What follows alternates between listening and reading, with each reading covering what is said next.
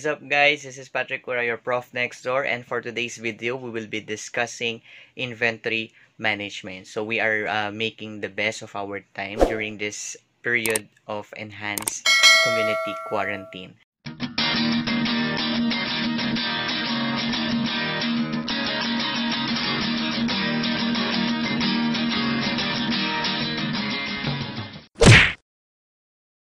Let's start with our discussion with inventory management.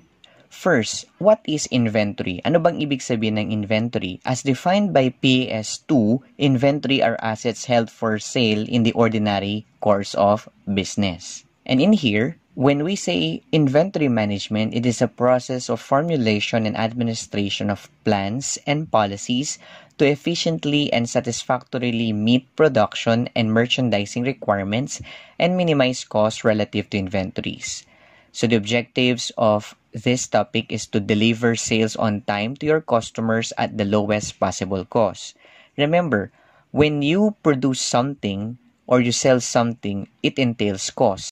One of the models that we need to know under inventory management is what we call economic order quantity, or the EOQ model. The formula for this is the square root of 2 multiplied by D multiplied by O all over C. Now, ano po yung D? D stands for annual demand in units. O stands for ordering costs. In other books, they use handling costs as the word. And C is the carrying cost or the holding cost.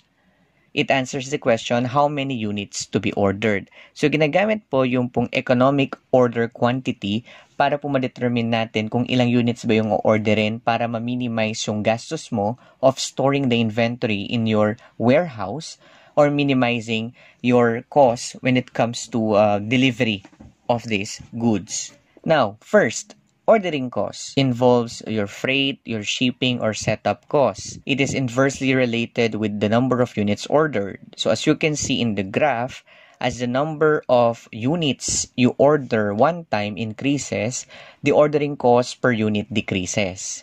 Kasi for example, if you will order some goods from Manila going to Angeles, and ang in-order mo is 10 units, okay, at ang halaga niya is 500 pesos, so in short, pag i-distribute mo yon, nasa 50 peso per unit yung kanyang cost. Yun nga lang, kung dadagdagan mo yon, gagawin mo 20 units yung delivery from Manila going to Angeles, bababa yung unit cost mo sa ordering ng 25 pesos na lang.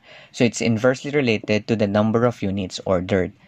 Now, how do we compute your total ordering cost? The computation is annual demand divided by EOQ multiplied by the ordering cost per unit. Carrying costs. Carrying costs, example of this one are storage costs, interest, insurance, and obsolescence. It is directly related with inventory buildup. So, as you can see in the graph, as the number of units increases, your holding cost or your carrying cost increases because you need additional space in your warehouse and it entails rent, of course. And rent is translated into additional costs.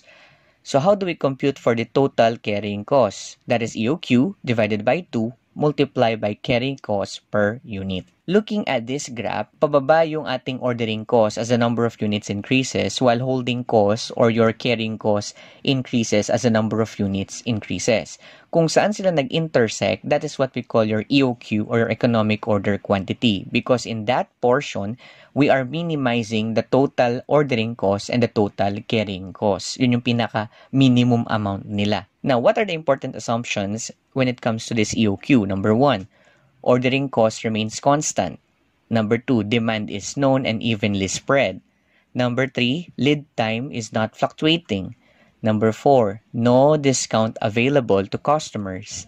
Number 5, one product only offered. Number 6, there's no delay on replenishment. So as you can see, it is an ideal scenario kasi dapat lahat ng yan ma-meet mo para ma-apply mo yung EOQ model. Okay, next, we will discuss the different kinds of time when it comes to your inventory management. Let us have your 5 types of time. So we have wait time, process time, inspection time, move time, and queue time. When we say wait time, it is the time that you will receive the order from your customers until the time that you will start production. Next is process time. When we say process time, it is the time that you will convert your raw materials into finished goods.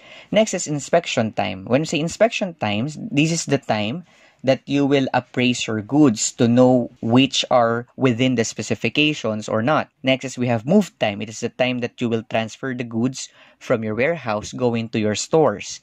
And lastly, we have the queue time, the time that you will ship the goods from your stores going to your customers. We have what we call manufacturing cycle time, also known as product cycle or throughput time. How do we compute for the manufacturing cycle time? That is process time plus inspection time plus move time plus queue time. Then we have the delivery cycle time or the lead time. The computation is wait time plus process time plus inspection time plus move time plus queue time.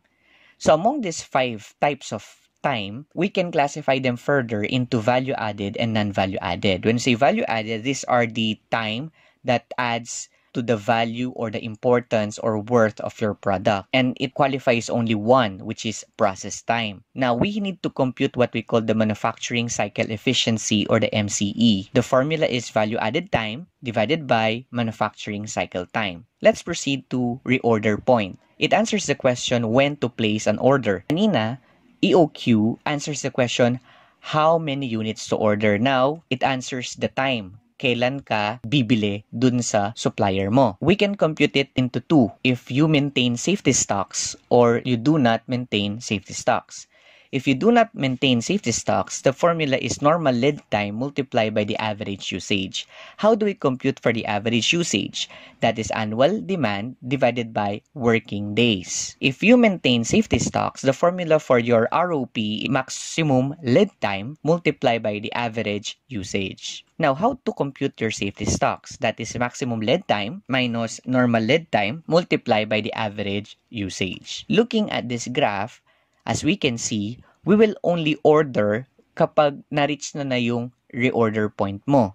And then, you have your lead time that you will compute so that you will know kailan mo ma-receive yung order mo. Hindi ka magkakaroon ng shortage or oversupply of your goods. To end our discussion with inventory management, there is a quotation from Joseph Brand which says, "Control the inventory, control the profits." I hope you learned something from our video for today. So, sa mga hindi pa po nakasubscribe dyan, click the subscribe button and hit the bell. So, good day guys!